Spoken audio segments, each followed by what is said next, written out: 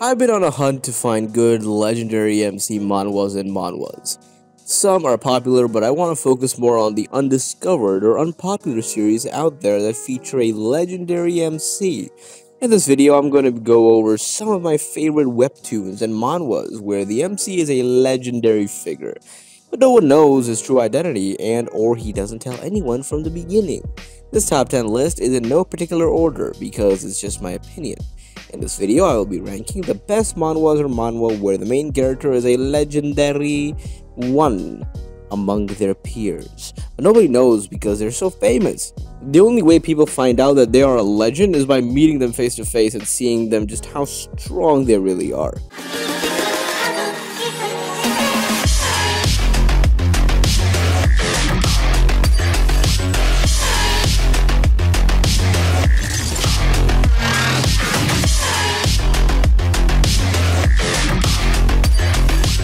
Number 10. Reverse Villain. Jung-woo is stuck in a reincarnation cycle along with his nemesis, Shin Ryong. Ever since he was little, he had a dream. He wanted to become strong enough to conquer Murim.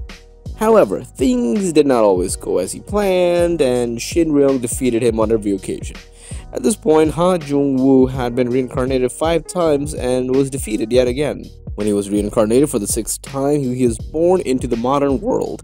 Being born into the new world of changes Jung-woo's goal, as there is no Murim in the modern world.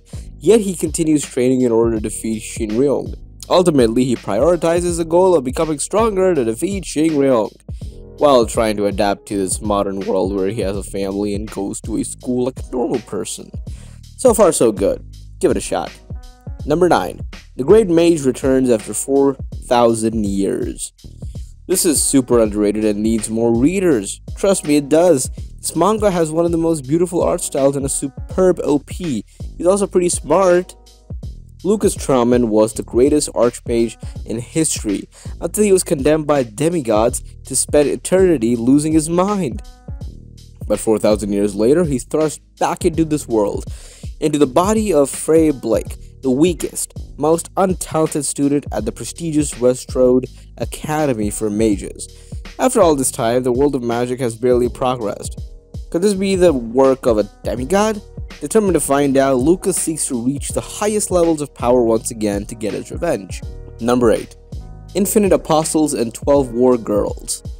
If you want to read some manhwas or manhwa with way OPMC, then this might be one of them. The story is about the strongest single apostle ever looking for his wife. There are a few kinds of strongest existence in the history of the universe. These are the strongest man, the strongest woman, the fastest man, and more. They all have their own realms, but one man stands above them all. That's right, it's the strongest man, Laozi. He is considered one of the first existences to appear in history, and is revered by numerous people as their father and teacher. He is recognized as the strongest existence standing at the top of the world. Wealth, fame, power, it was not worth mentioning in his eyes. The strongest apostles fled and startled the human continent for the reason. Don't get me wrong, Laozi came to look for his future wife. Yes, it's a story about the strongest single apostle ever looking for a wife. Number 7. I Am the Sorcerer King. The story sets in a world where monsters appear out of nowhere from the dungeons and attack humanity. Soon, people awaken their hidden abilities and fight back to protect their world. Lee Sung-hoo is also a hunter, but a weak one, and he does his hunter job acting as a bait due to her mother's sickness. But one day he gets heavily injured and remembers his past life. He realizes that he is the Sorcerer King in his previous life, and with the past life's knowledge, he brings back his power slowly to become the one to save the world. Even though the story resembles solo leveling in the beginning, it takes a decision and diversion over time. The concepts in both manhwas are similar, but here the MC doesn't get his powers from unknown entities. In solo leveling, only the MC gets the ability to level up. But in this manhwa, almost of all are the awakened ones, and the awakened hunters get his power. But how are you going to think that there will be a character development, huh? Well, that certainly comes like a cliche, but it doesn't fail to improvise the story. Number 6. The Constellation That Returned from Hell. Yuen Seung Choi, the first human ever to become a celestial. He goes after training the abyss to stop other celestials and swallowing Earth whole. Will he be able to protect Earth? Interesting concept in world building and a likable MC and nice art style. Woo, checks my boxes. This is probably what comes closest to that unique leveling up story people look for. Honestly, I enjoyed it. It seems like a combination of a few manhwas, and I really liked the main character. He really reminded me of Goku. Well, did he? Yeah, kinda, a little bit. As far as the story goes, it is a really interesting story that I really started to like. Give it a try. Number 5. The Heavenly Demon Can't Live a Normal Life. This one is a great read. The last chapter hit me pretty hard. If you want manhwas with a good story and OPMC, then I suggest this manhwa for you. Heavenly Demon Baek Jung Hyuk opens his eyes as the eldest son of the Dmitri family, known as the Fool of the Dmitri family, pushed over by the second son. The world's opinion is irrelevant.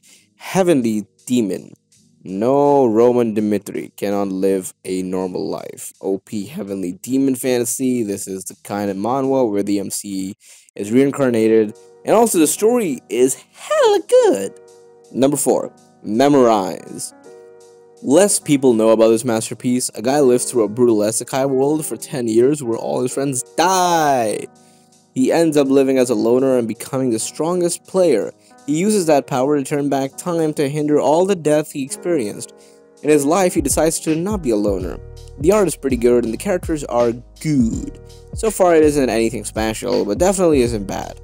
It has a good mix of both world building and foreshadowing, alongside making alright use of characters that he is with and previously encountered. Overall, it's more than enough to keep you interested. I also believe this kind of story gets better with time. I'm quite excited to see what direction it goes in next. Having been summoned to the alternate game-like universe of the whole plane 10 years ago by mysterious angelic beings, So-hyun has finally reached the apex of the world. But at what cost? Using his privilege as the apex, So-hyun invokes the power of Code Zero to go back in the time. 10 years, of course. 10 years and rectify his past, filled with tragedy. Definitely worth a read. Number 3. Magic Emperor. I really love the idea of this manhwa. It's about a hella strong demonic practitioner who is reincarnated and is hella OP. The MC is merciless and very merciless to his enemies, and kind to his allies, yet never fully trusting. The art is amazing and is absolutely addicting of a read. As the Demon King, Yefanzo uses his knowledge and power collected over millennia to defeat all foes until the day he is betrayed. With his last breath, the Demon King manages to reincarnate, but into the body of a puny young servant. To Yefan's dismay, the servant has a spirit bond with his mistress, Lady Lo. Yefan, now known as Fan, finds himself inexplicably drawn to Lady Lu and links his fate to her with her family. With Lady Lu at his side, will he regain his place as the Demon King? Number 2. Leveling with the Gods. This was amazing. It's just released recently. He became stronger faster than anyone else, but he lost. In the end, there was only despair for Kim Yo-won. In his last moments, he was given another chance through the sacrifice of his comrade. His fate had not been sealed yet. Returning back to the past, he attempts to climb the tower again with his unmatched talent to fight the ancient evils that threatens to destroy the tower. I really like this manhwa and the story also. Our MC too, he is totally badass and OP. The art style and characters are really well made, so I really recommend it. Number 1. Max Level Hero Will Return.